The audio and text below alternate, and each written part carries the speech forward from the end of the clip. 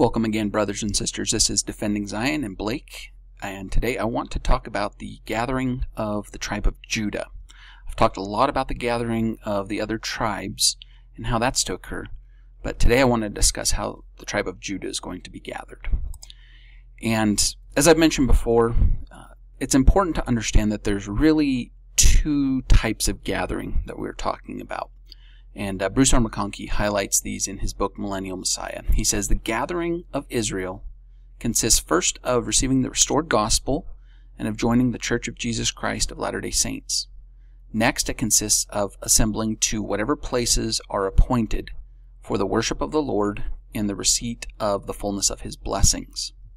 So there is both a spiritual gathering as well as a physical gathering. And we can actually see this in the scriptures as well.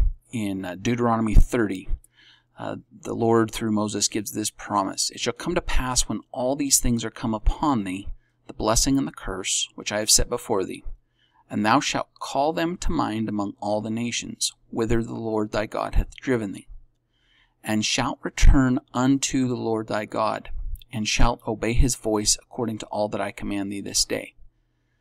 And then he goes on and says, then the Lord thy God will turn thy captivity and have compassion upon thee, and will return and gather thee from all the nations, whither the Lord thy God hath scattered thee. So first there's a return unto the Lord and an obeying of His voice, and then there is a gathering physically from among all the nations to the lands that were promised to their fathers. Now, as I go through this gathering of the tribe of Judah, I've tried to do it in a kind of chronological sense to kind of give us an idea of how these gatherings will proceed. But keep in mind, again, some of these scriptures are talking about spiritual gathering, some of them are talking about physical gathering. So it's important to understand the difference.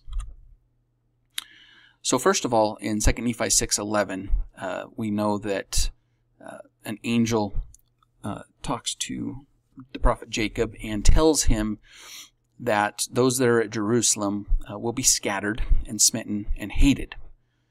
And these are particularly those of the tribe of Judah, because that's the bulk of the tribe that was dwelling at Jerusalem.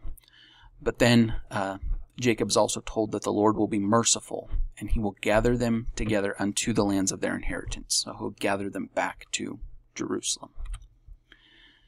In D&C 45, it says, this I have told you concerning Jerusalem, and when that day shall come, shall a remnant be scattered among all nations, but they shall be gathered again, but they shall remain until the times of the Gentiles be fulfilled.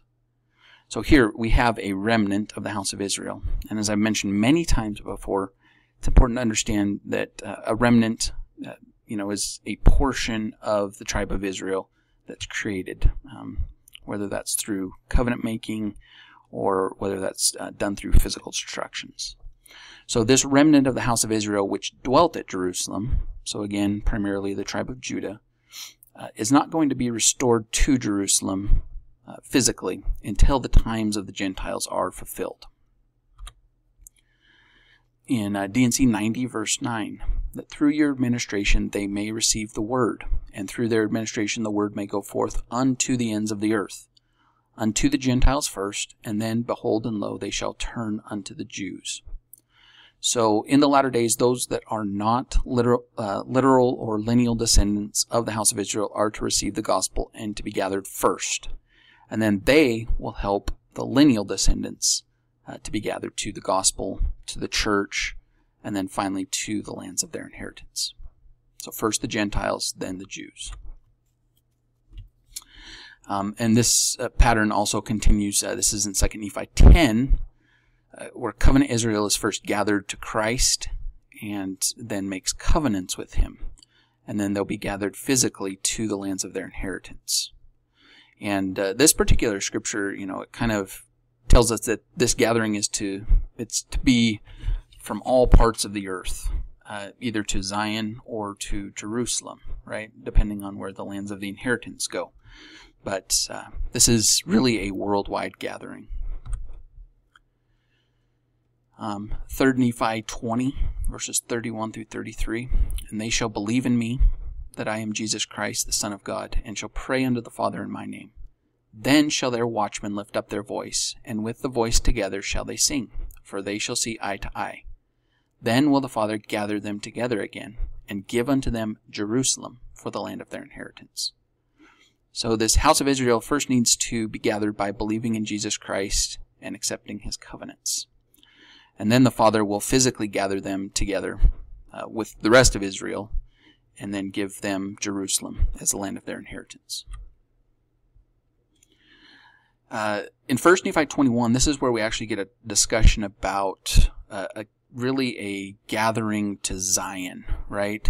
So there's this kind of imagery here where the Lord talks about clothing himself with them all, as with an ornament or as a bride. And we know that this has reference in other scriptures to Zion.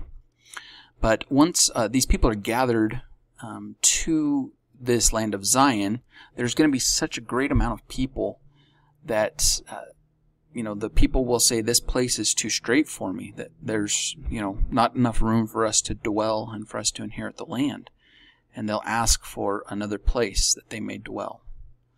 So, even after the Gentiles have been destroyed off of the land of Zion, there still won't be enough room for all those that are of Israel that have converted.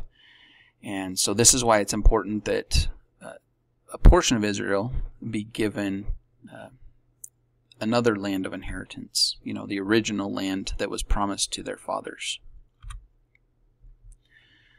I like in 2 Nephi 29 here, where it discusses these records of all these different groups of Israel. The Jews, right? In my other videos, I've talked about how Nephi, when he's talking about Jews, he's talking about lineal covenant Israel, and this would include Judah. We also know the Nephites have their record, the Book of Mormon, and these are the lineal covenant tribe of Joseph. And then we're also going to get the records of the lost tribes, 10 lost tribes of Israel. And these words will all be gathered together in one, as the people will be gathered together in one. And they'll all be Israel. Isaiah 11, this really gives a good timeline, and I've done a video on this already, but it's a good timeline to understand the process, right? So what gathering starts first, and then what happens, right? It's important to understand that this end Zion to the nations, the Lord's going to establish this. This is the New Jerusalem. So this needs to occur before Judah is primarily gathered and before the 10 lost tribes are assembled. Now, after this gathering takes place, then we have the tribes of Ephraim and the tribes of Judah being united.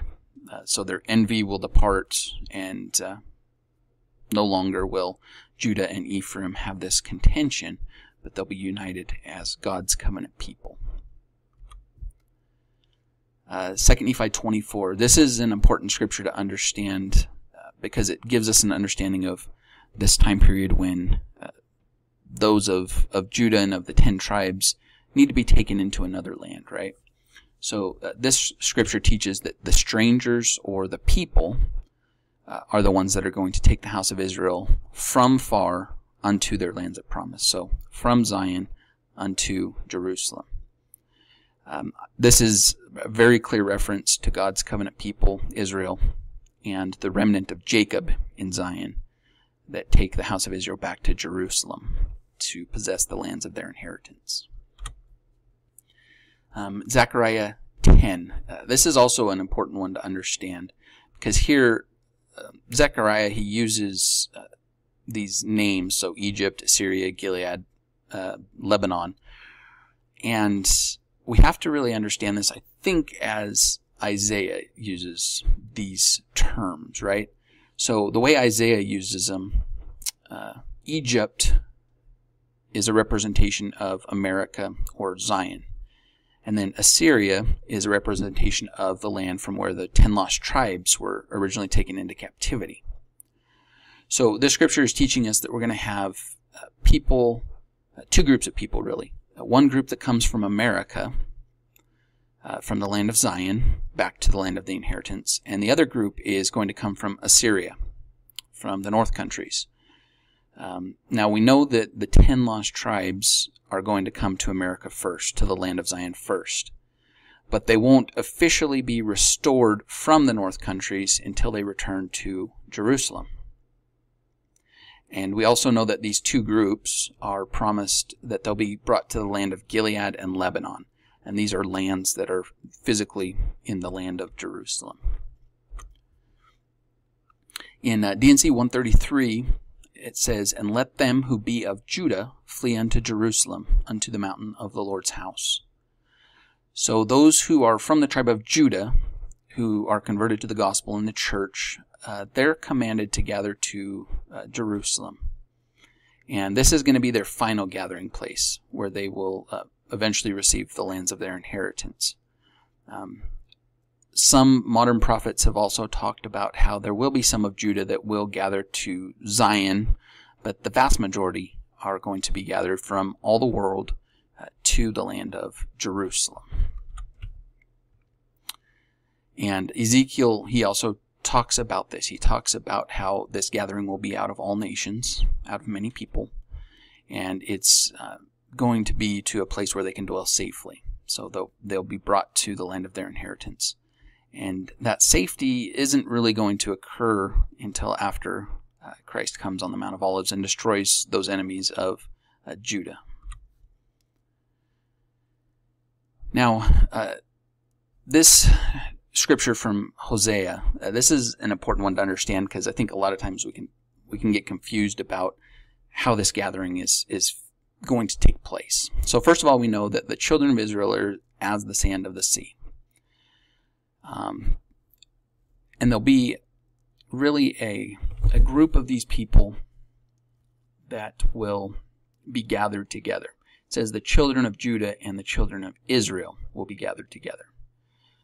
So it's important to ask, is this the spiritual gathering that we're talking about? Is this the physical gathering? It's not really clear until it talks about they shall come up out of the land. So we know from other scriptures, right, from Isaiah, that Judah and Israel, Judah and Ephraim, right, they'll gather together, they'll be together, and then they appoint one to rule over them. And this one that is going to rule over them, this is going to be King David, and he will help to bring them out of the land of Zion, and he will help them to return unto the lands of their inheritance.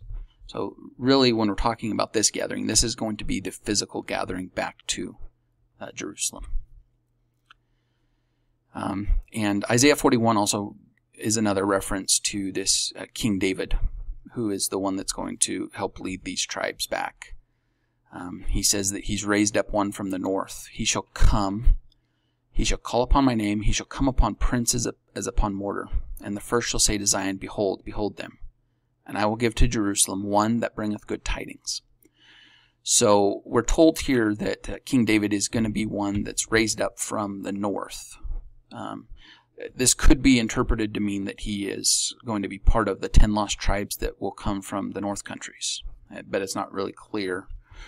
But he is promised to be the one that will bring good tidings to Jerusalem. So he will help lead them back to the lands of Jerusalem. And again, Zechariah is another witness of this gathering, this physical gathering that will go back. These many people will go back, right? And there'll be other inhabitants that will see these people that will return, and they'll have a desire also to go and to join God's covenant people and to return to the lands of their inheritance. So it's important to understand that maybe part of this physical gathering, that may occur for some people first before the actual spiritual gathering. There are many in the world that see a return to Israel, to Jerusalem, as a fulfilling of the ancient scriptural promises. And so they may trust and rely upon that as they see others return to Jerusalem. And then afterwards they discover the truth of the Church of Jesus Christ of Latter-day Saints, and they receive the covenant and the promised blessings. There's also talk in the scriptures, particularly when it comes to Judah, about how the Lord is going to cleanse Israel. So this cleansing really is a way for them to be tried and to be tested. And in particular, we know that there's the 7-year tribulation period that's going to occur in Jerusalem. That's part of this cleansing. But there's also a cleansing in America as well, where the desolate lands of the Gentiles in Jerusalem and in America will be inhabited. This is again another testimony from Jeremiah, just testifying that the tribes of Israel and the tribes of Judah are going to come together out of the north, so from their lost or dispersed locations, and they're going to come to Jerusalem. Again, modern scripture, modern prophets have said that they will come from the land of Zion, where they've already been gathered, and they'll return back to Jerusalem. Zechariah testifies that the Lord is going to cause the tribe of Judah to inherit his portion in the land of Jerusalem. So there has to actually be a physical gathering back to Jerusalem. And Joseph Smith gave us a good understanding of this timeline and how it's to occur. He says, Judah must return, Jerusalem must be rebuilt, and the temple and water come out from under the temple, and the waters of the Dead Sea be healed. It will take some time to rebuild the walls of the city and the temple, and all this must be done before the Son of Man will make his appearance. Okay, so what appearance is this talking about? This is talking about his return to the earth in glory, basically. So all the tribe of Judah must be gathered, and like I said before, the main gathering of Judah is going to occur after Christ comes on the Mount of Olives. That's going to be the great gathering time. After that time, to the time of the great and dreadful day. The temple needs to be rebuilt, right? And ordinances restored. And people need to accept the covenant. And this covenant, this is an important thing to understand as well, is that the covenant that the Lord is going to make in the latter days is a covenant which really Judah has never really received. It's a covenant where, basically they have to accept the baptism, right? They have to accept the Holy Ghost. And then they have to be cleansed, just like we're taught in the gospel, right? They have to be cleansed from all their sin, and then they'll be given the gift of the Holy Ghost. So this covenant is a part of this gathering process. This is part of the spiritual gathering. The Lord is going to give them a new heart, and he'll give them his judgments and his statutes. So he'll give them celestial law. And once he does this for them, then they can inherit the land of their fathers. And Ezekiel continues to talk about this. He says this is going to be a new and everlasting covenant of peace. And I think the wording there is important to understand, right? It's a new and everlasting covenant of gospel that's been restored in our day. And that is really the gospel that we're talking about. And then the Lord's sanctuary, or his temple, is also going to need to be in their midst. And this is because the people need to be revealed the higher law. They need to be able to make these higher covenants with him, and they need to learn how to actually see his face, and how to receive the promised blessings, the highest blessings that the Lord has for us. And Jeremiah also is a second witness of this covenant that Israel and the tribe of Judah must make with the Lord in the latter days. This covenant allows Israel and Judah to once again become God's covenant people. It allows them to see his face, and it allows them to enjoy his presence. Joseph Smith taught that the time has at last arrived when the God of Abraham, of Isaac, and of Jacob has set his hand again the second time to recover the remnants of his people which have been left from Assyria, and from Egypt, and from Pathros, and from Cush, and from Elam, and from Shinar, and from Hamath, and from the islands of the sea, and with them to bring in the fullness of the Gentiles, and establish that covenant with them. So again, it's a reference back to this covenant I've been discussing. And this is the covenant which was promised when their sins should be taken away. This covenant has never been established with the house of Israel, nor with the house of Judah. For it requires 2 parties to make a covenant, and those 2 parties must be agreed, or no covenant can be made. So again, this is a new and everlasting covenant that Judah and the rest of the house of Israel must make. Now, as I mentioned before, Judah is going to have their time of pain, and this is a time where the Lord will sanctify them. He'll create a holy people that are able to dwell in His presence day and night. So this is really referring to the time of tribulation. This is the time, 7 years of tribulation, where the plagues will be poured out. And all of these things are designed to create a sanctified people. It's also during this time of tribulation that the Lord will send 2 sons of Jerusalem. And as we look at Revelation chapter 11, we see who these 2 sons are. These are the 2 witnesses, the 2 olive trees that will testify in Jerusalem and perform great miracles. They will be ones that will help to gather the tribe of Judah to a degree. And, it's important to understand that their mission really is directed at those of Judah, those that are dwelling in Jerusalem at this time. And Judah will need to be gathered in a sense and to a degree because there needs to be those that fight against Judah, those that fight against Israel, the Gentile armies. So there's really those 2 groups. And then that's where the Savior comes on the Mount of Olives. And this is prophesied of in 2 Nephi 6:14, that the Messiah will set himself again the second time to recover his people, and then he will manifest himself unto them in power and great glory, unto the destruction of their enemies. And when that day cometh, when they shall believe in him, and none will be destroyed that believe in him. So this is in reference to Christ's appearance on the Mount of Olives, to those covenant people, or those of Israel that still wait for their Messiah. So obviously this is Judah. And he promises when he appears that their enemies will be destroyed. So this is really, as I mentioned, how the gathering of Judah is going to take place. I've included after this in the presentation some other quotes from modern prophets that discuss this gathering, and some of the things that need to occur prior to the gathering to Israel. And then also, whether there's this question also of whether, this political gathering that's taken place to Israel, where the state of Israel's been established, whether that's a fulfillment of the prophecies of Scripture or not. So I'd encourage you to go through and look at those references and study this more, and seek to understand the gathering.